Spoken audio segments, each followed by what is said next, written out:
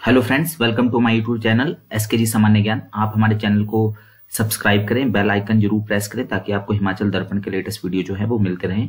आज हमने page number 367 Himachal दर्पण बुक का अध्याय 6 हिमाचल प्रदेश विविध वो शुरू करना है और उसमें जो है F1 टॉपिक है खेल। तो हिमाचल प्रदेश में खेल से जुड़ी हुई जितनी भी गतिविधियां हैं आज हम उसके बारे में देखेंगे। सबसे पहले हम खेल पुरस्कारों की बात करते हैं। परशुराम पुरस्कार, ये हिमाचल प्रदेश का सर्वोच्च खेल पुरस्कार है, परशुराम पुरस्कार। इसमें प्रशस्ति पत्र, परशुराम की प्रतिमा और नगद पुरस्कार जो है वो प्रदान किया जाता है।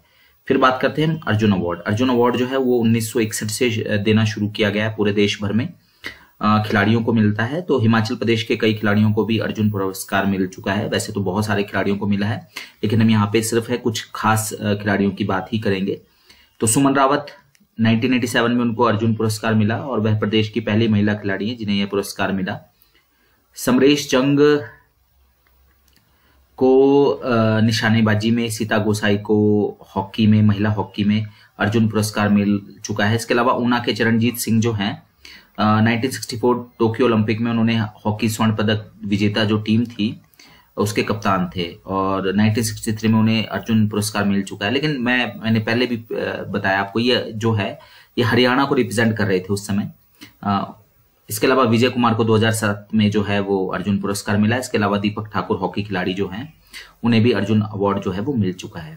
इसके अलावा जो राजीव गांधी खेल रत्न अवार्ड, जो भारत का सबसे बड़ा जो है खेल पुरस्कार है, वो हमीरपुर के बटसर उपमंडल के हरसौर गांव में जन्मे विजय कुमार को मिला है। ये भारत का सर्वोच्च खेल पुरस्कार है, राजीव गांधी खेल रत्न अवार्ड, और ये पुरस्कार प्राप्त करने वाले वो पहले और एकमात्र हिमाचली हैं, विजय कुमार शूटर।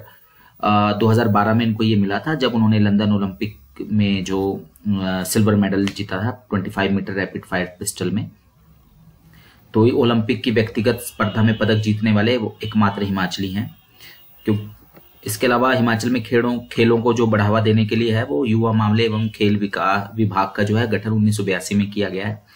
अब हम बात करते हैं कुछ महत्वपूर्ण खेलों की। हैंग ग्लाइडिंग या पैराग्लाइडिंग के लिए जो है वो कांगड़ा की बीड या बिलिंग घाटी जो है वो फेमस है।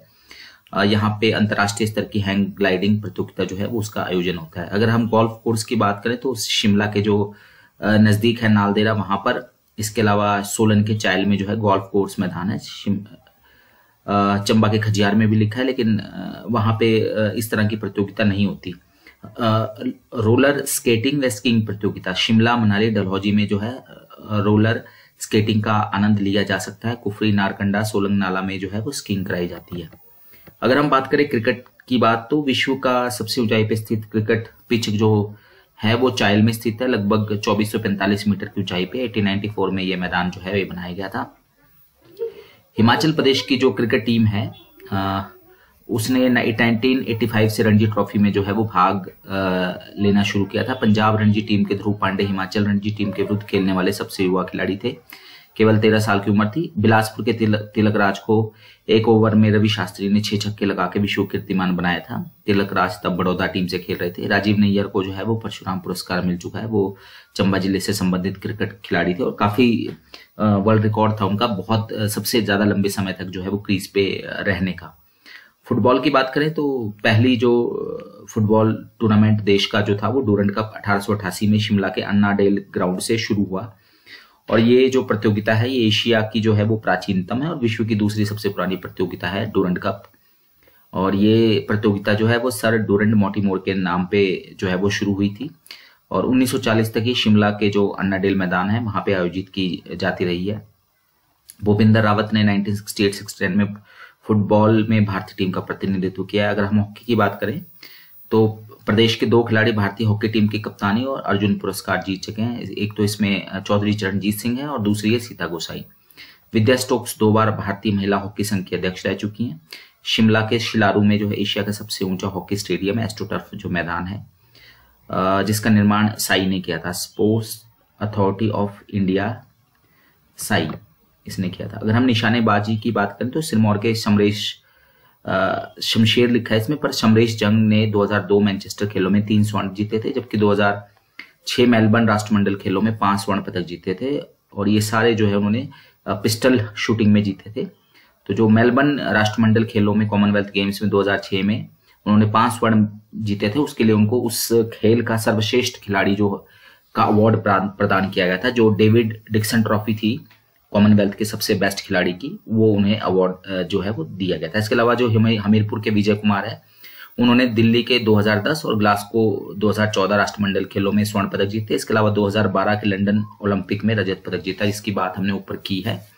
इन्हें 2012 में राजीव गांधी खेल रत्न अवार्ड मिला, साथ ही साथ पद्मश्री भी मिला। तो एकमात्र खिलाड़ी हैं जिन्होंने राजीव गांधी खेल रत्न अवार्ड जो है वो जीता है, विजय कुमार। तो ये सारे निशानेबाजी से ही जुड़े हुए हैं। अगर हम वेट लिफ्टिंग की बात करें तो हिमाचल के विकास ठाकुर ने 2014 के राष्ट्रमंडल खेलों में सिल्वर मेडल जीता था, और 2018 के जो ऑस्ट्रेलिया के गोल्ड कोस्ट में जो कॉमनवेल्थ राष्ट्रमंडल खेल हुए थे उसमें उन्होंने ब्रॉन्ज मेडल जीता था।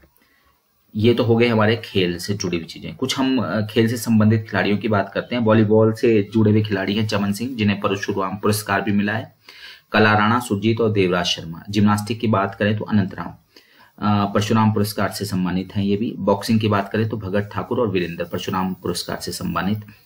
पैराग्लाइडिंग की बात करें तो रामलाल ठाकुर, प्रियंका अवस्थी, अतुल शर्मा। निशानेबाजी में विजय कुमार, समरेश जंग, और इसके अलावा हॉकी की बात करें तो चरणजीत सिंह, दीपक ठाकुर, सीता गुसाई। तीरंदाजी की बात करें तो स्खालजंग दोरजी परशुराम पुरस्कार विजेता। एथलेटिक्स की बात करें तो सुमन रावत, और स्कीइंग की बात करें तो कुमारी उमा और शिवा केशवन। ये शिवा केशवन के बारे में भी हम आगे पढ़ेंगे, काफी इंपॉर्टेंट है ये भी, क्योंकि एक तो होता है समर ओलंपिक्स जो हम हर साल, एक होता है विंटर ओलंपिक्स जो 2022 में आना है। तो इसके शिवा केशवन के बारे में हम बात करेंगे। सबसे पहले इसके बाद बात करते हैं एवरेस्ट पे चढ़ने वाले कुछ हिमाचलियों की। तो सुनील शर्मा, राधा देवी, टिक्की डोलमा, प्रेम सिंह, राजीव शर्मा, बाइकिन भानु और बलदेव शर्मा, दीपू शर्मा, ये सब जो लोग हैं ये एवरेस्ट पे चढ़ने वाले हिमाचली हैं जिन्होंने एवरेस्ट पे फतह पाई है। वाइकिंग भानु जो है एवरेस्ट पे चढ़ने वाले पहले डॉक्टर हैं, लाहौल स्पीति से संबंधित हैं ये। डिक्की डोलमा हिमाचल प्रदेश की एवरेस्ट पे चढ़ने वाली सबसे कम उम्र की महिला पर्वतारोही है। पहले तो ये भारत की भी थी, लेकिन वर्तमान में ये सिर्फ हिमाचल की जो है सबसे कम उम्र की है।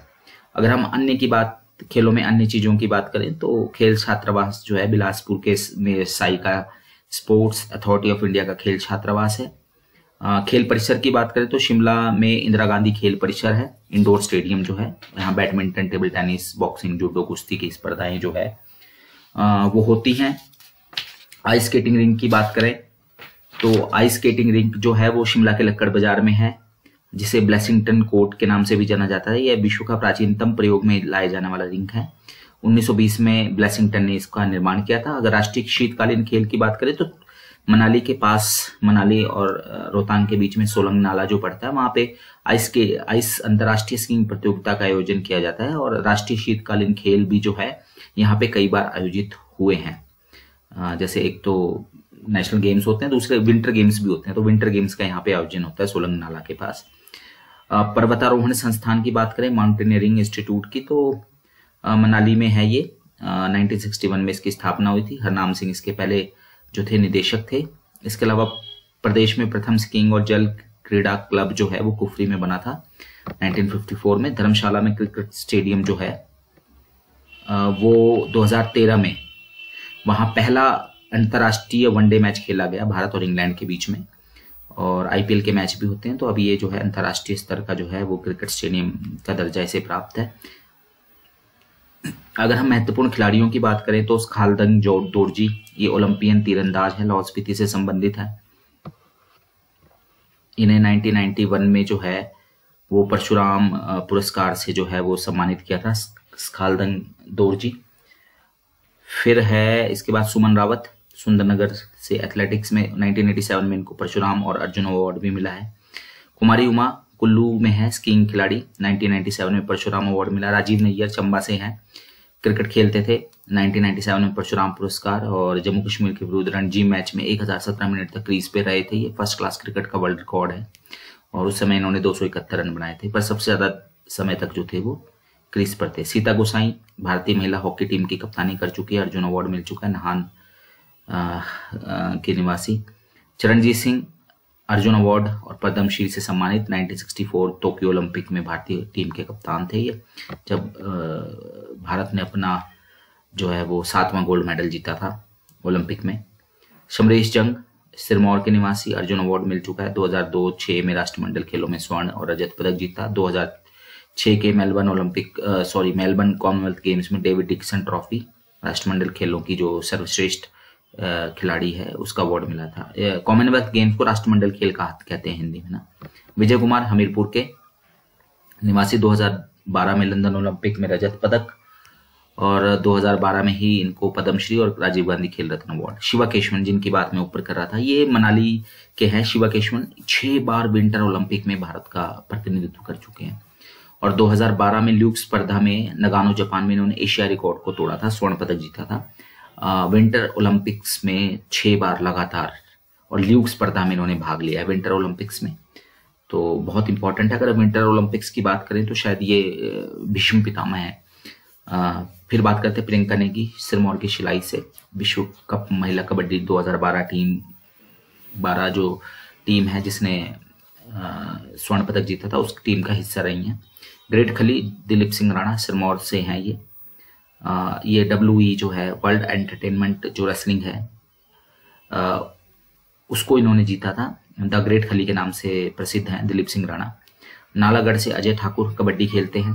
कुल्लू की कविता ठाकुर ये भी कबड्डी खेलते हैं। दोनों ने ही 2014 की जो एशियाड में स्वर्ण पदक विजेता भारतीय टीम थी उसके सदस्य थे। इसके अलावा प्रियंका नेगी, कविता ठाकुर, अजय ठाकुर ने 2018 एशियाड में भी जो है वो भाग लिया था। तो ये हमारा सब्जेक्टिव पार्ट था जो है क्वेश्चन आंसर, और ऑब्जेक्टिव पार्ट जो है वो हम नेक्स्ट वीडियो में पढ़ेंगे। धन्यवाद।